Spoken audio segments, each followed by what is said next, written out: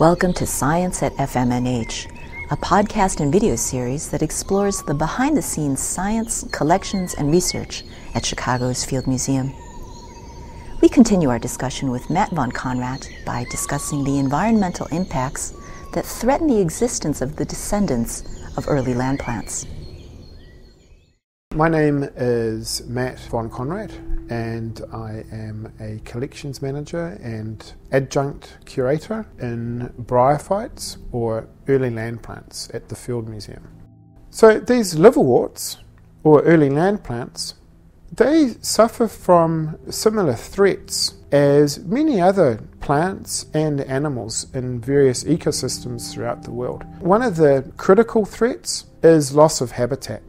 That's a major threat, and it's happening in many parts of the globe at a phenomenal rate. Habitat loss can lead to fragmented forest ecosystems.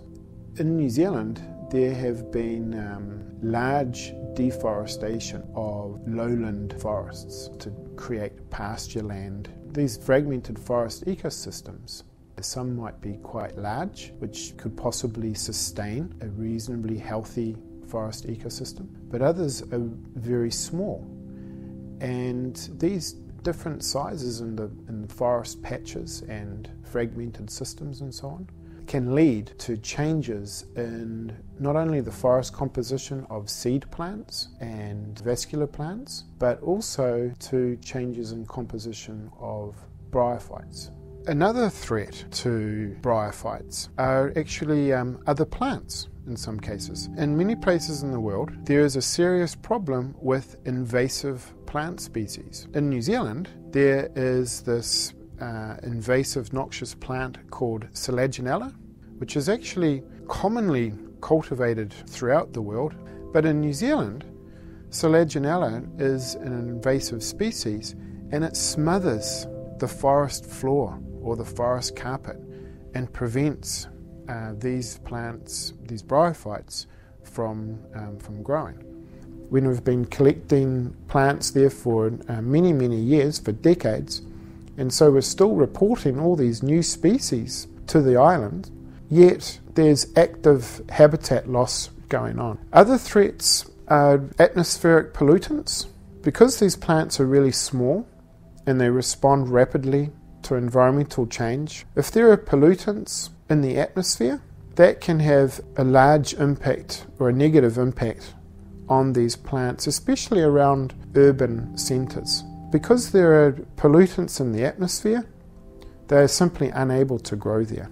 Because these plants often grow in compact mats on the ground, trampling can be a very real threat by humans making tracks and walking through the forest and so on. So another threat, a very real threat, that in some cases happens on a massive scale, is harvesting. These bryophytes, this group called mosses, or especially sphagnum, these plants have this massive ability to absorb water and retain water like a sponge. And because of this feature, the sphagnum, which grow often in boggy areas, it's commonly harvested in some parts of the world for export to the floral industry. You'll see the sphagnum, which is in the base of pots, because it retains the water and sort of holds the moisture and helps the plant. And in some areas in the world, this is actually becoming a very disturbing problem. So this is a very real threat to this group of plants in those habitats, often harvesting them from countries where there's no regulation and exporting them to other areas where there's a demand for the flower industry and the potting industry and so on.